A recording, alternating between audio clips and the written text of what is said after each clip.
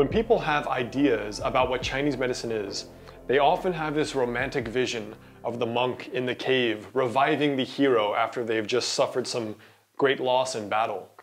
One of the things you tend to see is not only acupuncture, but also the burning of a medicinal herb on points in the body. And that's called Moxa or Moxibustion. You know, in Chinese, you often see acupuncture and Moxa going together in a term called Jinjiu, which is needle and Moxa.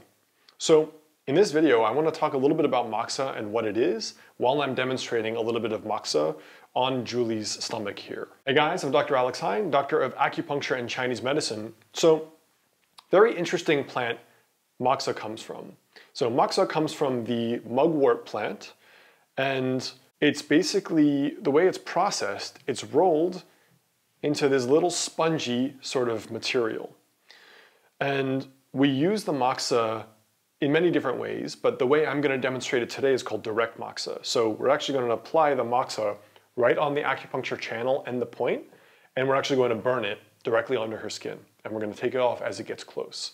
Now the patient should just feel a warming sensation. It should feel pleasant and warming, but even going back thousands of years, there's a practice called scarring Moxa, where you actually repeatedly burn Moxa, primarily on a point, Zusan Li, stomach 36, to improve immunity, where you actually burn it to the point where it actually scars the area and blistering over and over. So there are dozens of different kinds of Moxa. There's a Moxa box where you put a large box on the umbilicus. You can put this Moxa on ginger or on aconite. You can put Moxa on an acupuncture needle. You can have pull Moxa, but the one I'm going to demonstrate is direct Moxa. Now I'm just going to show a little demo doing some direct Moxa on Julie's abdomen here. So we're just going to find the midpoint. This is Ren 12, commonly Moxa'd for people who have epigastric issues like acid reflux, indigestion, nausea, that sort of thing. And then we're just going to demonstrate here. I've rolled this Moxa into little pea-sized, what my mentors calls this rat turd Moxa. Very eloquent. And what we're going to do, I'm just going to light a little incense stick, and then I have a cup of water. And we're just going to light this. And there are all kinds of ways of sizes of Moxa, amount of Moxa cones you do. This is not a Japanese style of Moxibustion, but we're going to let it get about 2/3 of the way down, take it off, and then throw it into the water jar here. So Moxa, the earliest text that I could find where that term was used is apparently from these Portuguese explorers or missionaries that were in Japan. And apparently the word sounds like mogusa, and it ended up becoming shortened to Moxa because of just the way that it's actually pronounced. And so eventually this term Moxa or Moxibustion came to be, and there are all kinds of cultures all over the world, particularly in Southeast Asia, that do Moxibustion of various kinds. But one of the ways that we use Moxa in Chinese medicine is for increasing the function or increasing the yang or resources in that channel, right? So very often when patients are very, very sick and they have very, very weak pulses, one of the issues is that the body doesn't even have enough resources to generate a healing response.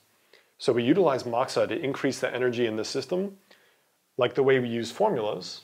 Very often I use primarily formulas to do that. But a mentor of mine described acupuncture as almost being the traffic conductor, where you're trying to tell the body, there's too much this way, not enough this way. And so we need to adjust the functioning of the organs in terms of their resources, right? In Japanese meridian therapy, you're actually trying to adjust what they consider the qi in those channels. So you're actually trying to balance the channel qi. But in terms of Moxa, most often, we use it to warm. So you can use warmth for areas where there's a decrease in circulation. For example, decrease in circulation often leads to decrease in functioning, like, for example, physical pain, can be indigestion related. And also, one of the areas where Moxa is the most well studied is in immunity. So Moxa has been clinically shown to improve biomarkers of immune system functioning. This is interesting because going back through history, one of the famous physicians, Sun Tzu Miao, he would give all of these prescriptions for when you go to this part of China, and he was describing a part of China that had a tendency or had a lot of epidemics, and it had many areas where there were infectious diseases. And he said, to Moxa certain points. One of the most famous today is Zusan Li. Moxa that to prevent yourself getting sick. I don't remember his direct quote, but that was very, very long time ago.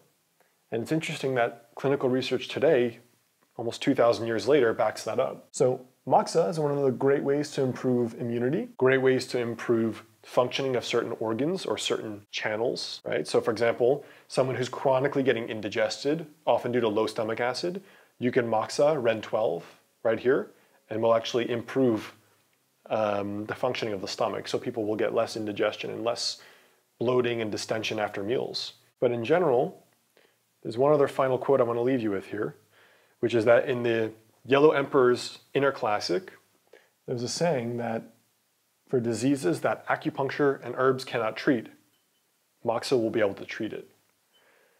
So Moxa, very interesting practice in Chinese medicine.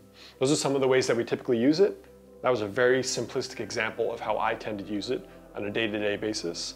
And it's something that is relatively inexpensive. You know, people can do it at home, although I do not advise it because you'll probably burn yourself. And otherwise, interesting practice that has more and more clinical research. So that's Moxa 101. Again, before you guys go, if you want to learn more about my practice and becoming a patient in LA or via telemedicine, check out the link right below this video, and I'll catch you guys soon.